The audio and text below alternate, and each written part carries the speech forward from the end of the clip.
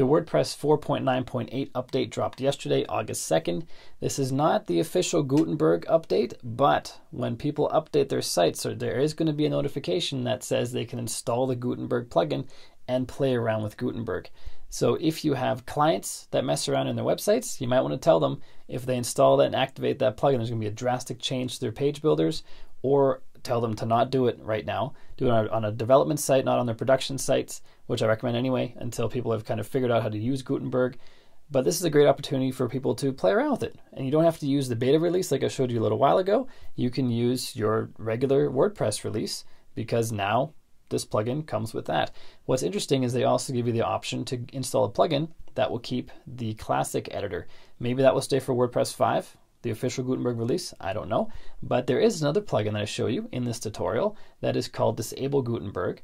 And that will hopefully, if you want this, disable Gutenberg once WordPress 5 drops. We don't know yet. We'll have to wait and see when it does drop, if this plugin still works. But either way, we're getting started on this tutorial right now.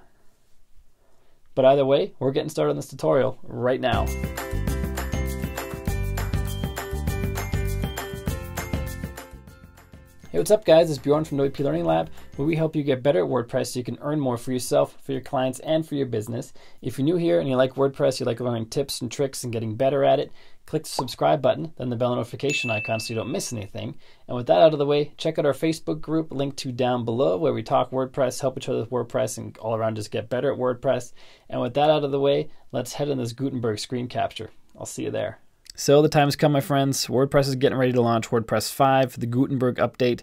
And I know this because today they released an update that is now introducing Gutenberg to the masses, to a public-facing website, to anybody who updates WordPress to 4.9.8, which we're going to do right now by clicking on this Please Update Now button, and then on this big blue Update Now button right here.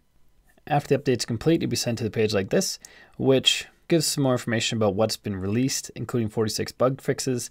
But the most interesting thing is if you go back to the dashboard, and what we see is this notification that Gutenberg is coming soon. It doesn't say it right in the top, but it says coming soon and Gutenberg. And here we can actually test out the editor on our live websites. I recommend you do it on a test site or a staging site, not on your live site, but we can install Gutenberg. Anybody can do it now without using beta WordPress. Just click on Install Gutenberg and start trying it out. I have a tutorial that I've linked to up above where I go through Gutenberg and all the blocks and how it all works. So check out that tutorial if you want a run through of Gutenberg.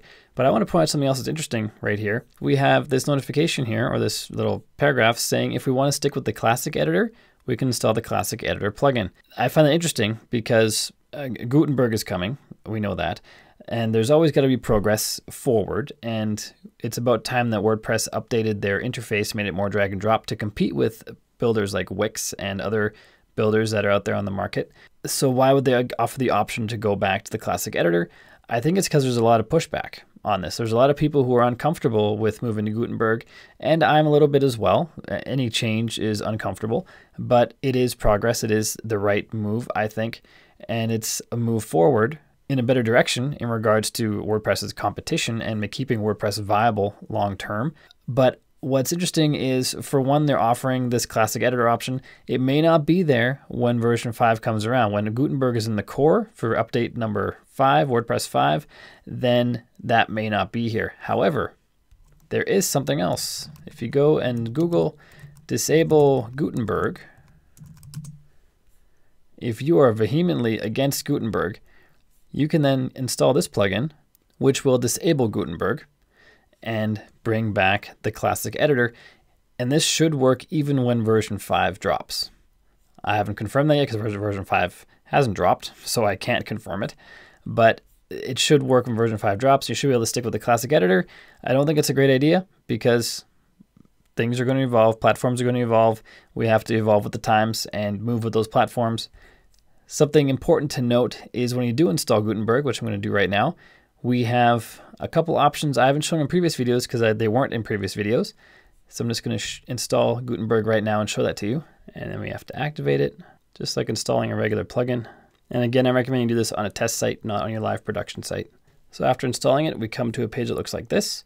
And we have the edit with Elementor, which is a page builder, as you know. So we can edit with the Gutenberg page builder, which you see here. Again, I linked to a video previously or earlier in this tutorial that goes over how you use the Gutenberg page builder on the blocks and things like that. What's new is if we go to all posts to see a list of all of our posts, the add new button now has this fancy pants down arrow. If you click on that, we can choose what to build the new page with. Elementor, Gutenberg, Classic Editor. I assume if I had other page builders installed, actually I think I do, hang on. I have WP Bakery installed, but WP Bakery is not showing up on here. So clearly they have not tied in as well as Elementor has to the new Gutenberg update. But if you have Beaver Builder or Brizy or Oxygen, they may be appearing here in this dropdown. But either way, you can choose which page builder you want to use. The Classic Editor may be going away in version 5. I don't know, we'll see. This plugin right here may add it back. Again, I don't know, we'll see. We don't have version 5 yet, so I don't exactly know what's going to happen. But you have the choice of which page builder you want to build it with, Gutenberg or whatever other page builder you have.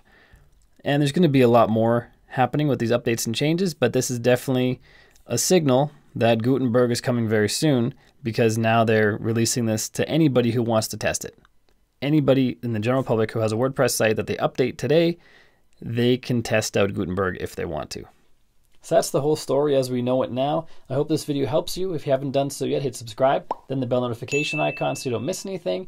Check out the private Facebook group, and then check out one of these videos that popped up on the right-hand side so you can get even better at WordPress. Until next time, keep crushing it, and I will see you in the next video.